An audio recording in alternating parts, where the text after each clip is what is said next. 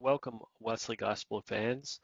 Um, I'm gonna review my first week of day trading, which was extremely stressful, um, and I didn't make any profit. Oh man, unless of course you consider a quarter profit. I might have made a quarter, maybe 50 cents along the way. But uh,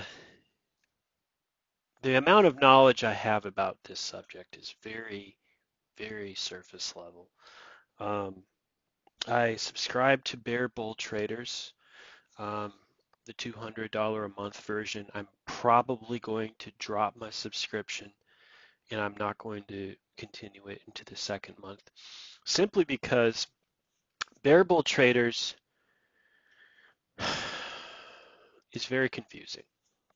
They have tons and tons of trading strategies, and oftentimes they contradict each other.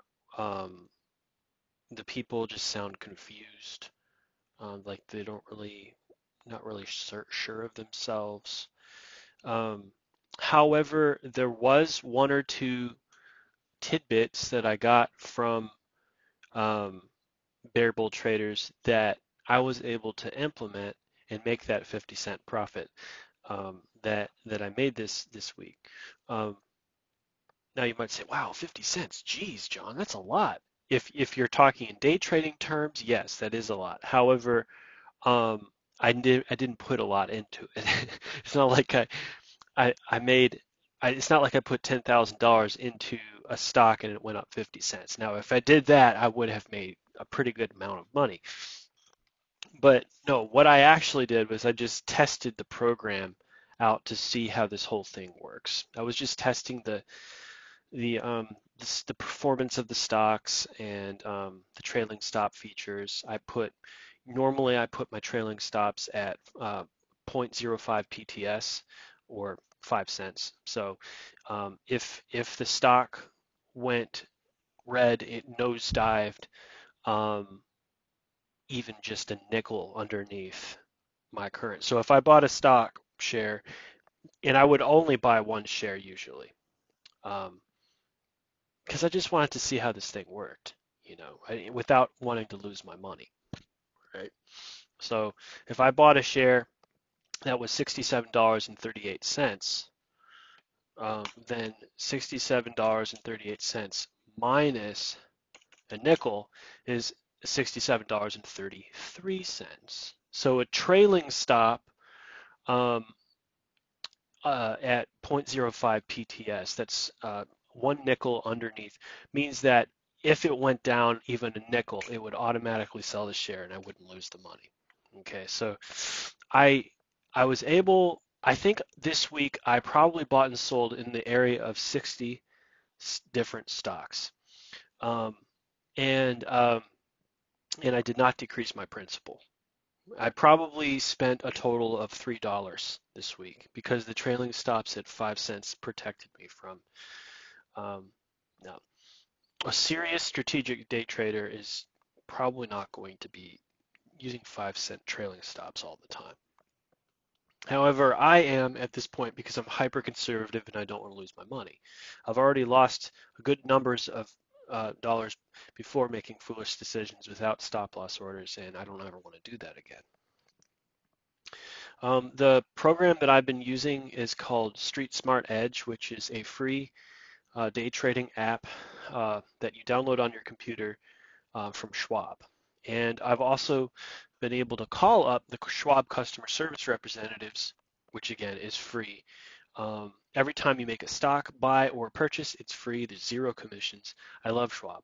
Um, and so I've been able to experiment with day trading for an entire week, every single day. And they've been there. I've also been watching some videos to grab some ideas off of Bear Bull Traders. Okay, so what have I learned from Bear Bull Traders that's useful? I've learned that what they call trading the open of the stock market at 9:30 in the morning and trading the close of the stock market at 3:30 in the afternoon are the top times of the day where there is volatile trading activity like a frenzy, normally around the stocks on the S&P 500. So if you're thinking about any other kinds of stocks, avoid them. Only consider the stocks in the S&P 500 is generally the rule because you're going to have Christmas light frenzy activity, particularly in volume. Now, if you create a watch list of say 100 stocks, your top 100 stocks taken from the S&P 500, hopefully these are stocks that you've put into inspireinsight.com and are clean in the Christian sense. So to create a BRI S&P 500 watch list would be the first step. You plug all 500 of these stocks in the S&P 500 into inspireinsight.com, and if you find a clean one, you put it in the watch list of Street Smart Edge. So that's what I've been usually using. Um, keep in mind, most of these stocks are anywhere in the vicinity of $30 to as much as $600 a share. So that should give you an idea of how much money you should have in your. I would honestly say this: don't try doing this unless you have at least $5,000 in your joint tenant account, because my understanding is that that's to play if you really get to the point where you're confident enough in a day trading strategy, that's the kind of money that you need to sit into the stock. And how long do you sit it in the stock is up to you, but that's what I'm learning right now, is that you can transfer an amount of several thousand into the stock, and you watch the graph to see what's going to happen, and you watch it really, really closely. Now, there is a type of graph that Street Smart Edge has, which is very standard in day trading terminology, and it is called a candlestick chart. Now, this is something that I had to get used to this week, and very stressful first time using it. But you want to, the ideal with this sort of thing is to have from what my understanding is currently, is that you want to adjust the candlestick chart to the 1 minute chart, okay? And the technical use of this thing will take time, but you call up Schwab customer service, they'll show you everything. This enables you to see the most granular level of trading activity going on in that stock. There are several false signals and one true signal that I have discovered this week in buying and selling a stock based on the candlestick action. Okay, so when you see a candlestick chart, if you type in green candlestick or for a candlestick chart, sometimes I think they call this a doji, D-O-I-G, D-O-J-I, and it's a Japanese word, and you're looking for that 1 minute green candlestick. This method is called scalping. Scalping a stock. You are looking for that green candlestick vertical bar chart, green candlestick to pump up. Boop, boop, boop. And if it pumps up 2 or 3 times really, really fast and doesn't hesitate, it doesn't sit there, but it pumps up quick, boop, boop, boop, you click buy right in the moment that it hits up that second or third time, and most likely it will go up just a little bit further into the green, and then you can sell it, and now you made a profit. And usually the profit is a 5 cent range, but if you get lucky, sometimes it'll hit 10 cents or even 20 cents and over. And if you have a lot of shares in that, you could make, depending on the price of the share, you could make anywhere from as small as $50 in 5 seconds to $300 in 5 seconds. But you've got to get lucky. There are a lot of little short, green candlesticks that are just false signals. And this is the thing, you can't let this thing let your eyes play tricks on you when you're looking at these things. Otherwise, you're going to lose your opportunity to trade, um, to make profit off of that green candlestick. Uh, Now, before you get all freaked out, we're not talking about you risking your money. Okay. You, every time you're ready to make a trade, you have programmed what is called a trailing stop at 0.05 PTS. That means that if that thing goes even 5 cents below what you bought it at, it will automatically sell the share out and you preserve your money minus 5 cents. Okay, so don't worry. And when I say 5 cents, I mean 5 cents off the share that you bought. I don't mean 5 cents in the value of the stock. Okay, so you're really only losing a nickel if it goes into the red. That's it. That's all you lose. Um, so uh, it's a very, very low risk way to learn day trading um, through putting a nickel trailing stop and scalping the green candlestick charts on the 1 month, on the 1 minute. Um, so there are at least 3 buy signals that are false. If you see a green candlestick and it's just a short little candlestick and it just sits there and it doesn't do anything, that's not a signal to buy. But you should have your finger on the uh, review order button ready to click. When you click review order or place order, that's, you know, with your mouse, that's when you're ready to buy that thing. So you're waiting for that. It's almost like a game, really. It's almost like an arcade game in a sense. But you're waiting for that thing to give you the right signal. So if it stays as a green bar and it just sits there, I call that hesitation. If it hesitates, it's not a signal. Now, if it goes up 1, that's not a signal either. Because oftentimes you'll find that the green bar goes up 1 and it goes down 1 again. It's like, what's that?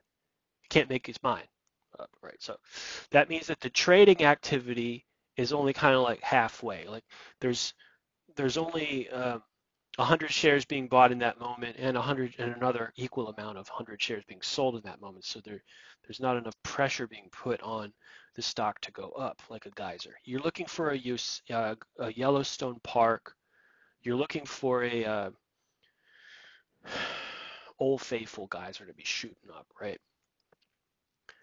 Or it's like striking oil, right? He's shooting up. So if it's just going up a little bit and it's going down, it's going up a little bit and it's going down, that is not a signal to buy into the stock just yet. Just hold your horses, because most likely that's going to turn red or maybe even go down red. Okay, so don't buy that. If it goes up 2 times, boink, boink, that is a signal to buy, but only if it does it fast. So if it goes up green, boink, boink, like that, buy it right there.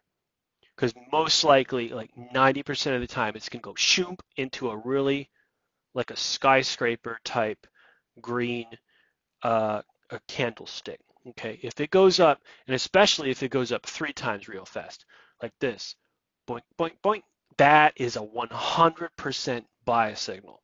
You're going to make a profit if you see that little green uh, bar go boink, boink, boink really fast. I'm talking fast. It won't be so fast that you won't be able to catch it, but you have to have your finger on the button, ready to buy when it goes boink, boink, boink real fast. When it goes boink, boink, boink, boom, buy. But if it's slow, no. If it's moving real slow and it's like, I don't know what to do, I don't know what to do, it's going to turn red. Don't buy it. All right. It has to go boink, boink, or it has to go boink, boink, boink really fast. Green up, up, up. And it will most likely at that point go shoom into a skyscraper of green pole upwards. And you just made a profit. You could make as much as 7 cents profit. You could make as much as 17 cents or 25 cents or even $1. Now, you might say, wow, that's not really a lot of money. Yeah, but in terms of stocks, it is. Because if you buy a lot of shares of that, if you have a lot of shares, if let's say you have as much as 100 shares that you're ready to buy when you click buy in that stock, well, the multiplication happens. If you have the taller that green pole is, the more profit you're going to make if you put a lot of shares into it. Now, don't buy on margin, okay? Puritans have been warning about this for 400 years. Don't buy on margin. Only trade your own money, and only trade your own money that's in settled funds in the Schwab account. So if you don't have Schwab, call people up, ask the questions you need to ask. But you're looking for a boink boink, and you're looking for a boink boink boink. Green vertical pole going up super fast. If you see that, there's your buy signal. Buy it. And then get ready to put it in sell order. And then put your finger on that mouse to sell it once it starts reaching a hesitation point, starts wiggling, being like, okay, that's the top of the tower, I better sell it. Sell it. So you have to be like really on top of this thing and really be like interactive. You can't be lazy about it. You can't be like walking away from the computer. You have to be like, really, this is a trade that lasts no more than 30 seconds. This is a in and out. You're in the stock market and you're out.